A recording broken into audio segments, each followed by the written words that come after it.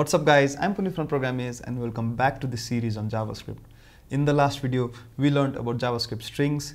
In JavaScript, strings are probably the most frequently used data type.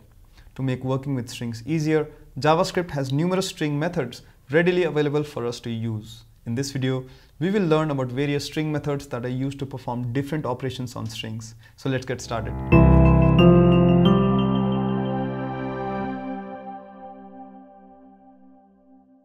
As the name suggests, the toUpperCase method converts any string to uppercase.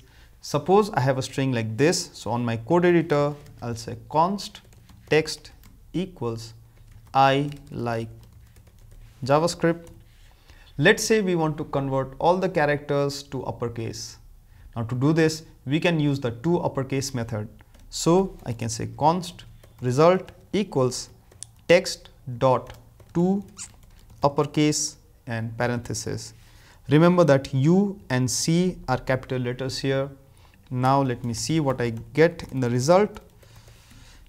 When I press run, you can see that this string that had a combination of lowercase and uppercase letters is now all in uppercase. Similarly, if you want to convert all the characters to lowercase, we can use the toLowerCase method. So I'll start with something like I like JavaScript and let me change this to toLowerCase, lowercase, and when I press run, you can see that all the uppercase letters like I, J and S were converted to lowercase. The concat method joins two or more strings. Suppose I have these two strings, const as text1 equals JavaScript and const text2 equals programming. Now let's use the concat method to join these two strings together. I can say const result equals text1 dot concat text2 and let me print the result as always. When I press run, you must have guessed the output by now. I get JavaScript combined with programming. If you're enjoying this video, please also check out Programiz Pro, where we provide tutorials along with quizzes and challenges which will help you practice and test your learning in real time. Also, the course includes projects to give you an awesome experience of how programming works in the real world.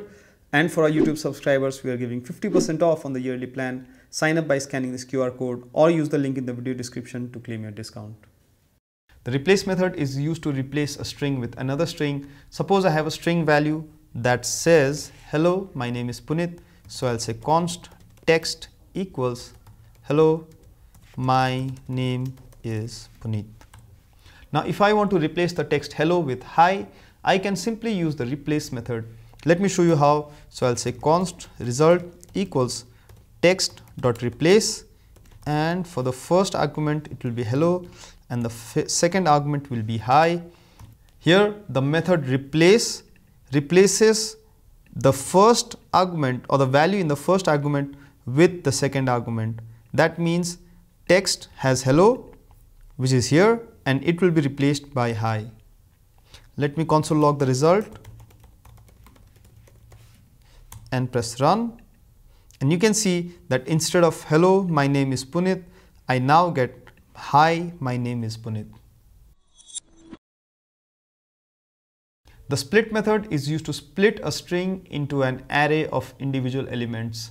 Suppose we have a sentence like this. On my screen, you can see a variable called text containing a sentence. Now I want to use the split method to split this string into individual words. I can do that by saying const result equals text dot split and a string having just a space. This will split this string into individual words, or in fact any character I put inside this can be used. So console.log result, and you must have guessed the output by now. I will get an array of strings. Each string will be a word in the sentence. Now the split method is interesting because we can also use it to derive the characters from a word. So instead of a sentence, I can say something like text equals to JavaScript, and now I can say const result equals text dot split. Now since I don't want to split it by anything, or I want to split it by the empty string, I can just put an empty string here. And now when I do console log text or result and press run, you can see that I got an array of each letter in the word JavaScript. The slice method extracts the required string from the given string. Suppose we have a string like this. So again, I'll go back to my old code that contains the string JavaScript. Now, if I want to extract Java from the string, I can use the slice method as const result equals text.slice and 0, 4. The slice method takes two arguments. In this case, it's 0 and 4.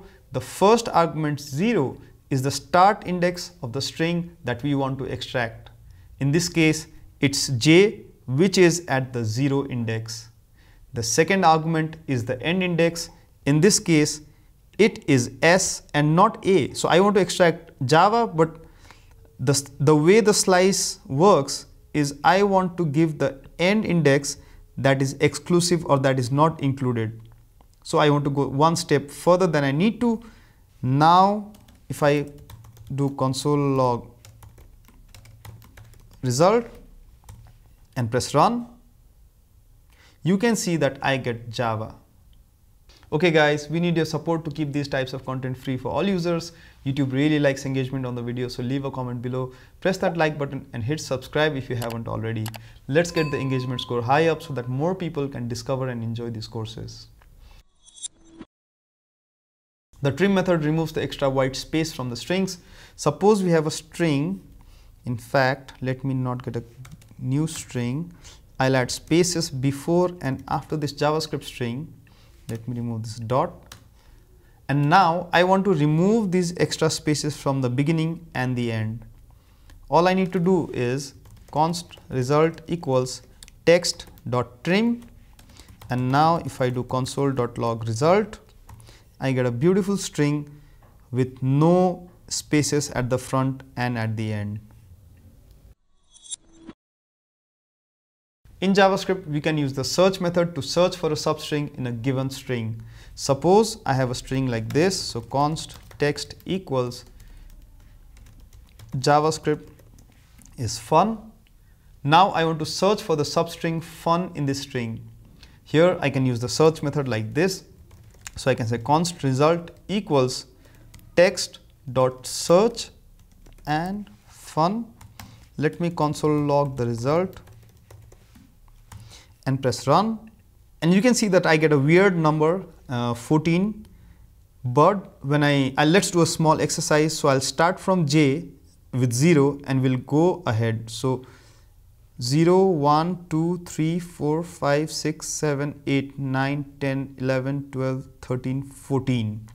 That means 14 is the index of the first appearance of the word fun within the text string. In case the method could not find a substring inside the string, it returns -1. Let me modify this code. So here I will say funny and press run. And you can see that this time I got -1.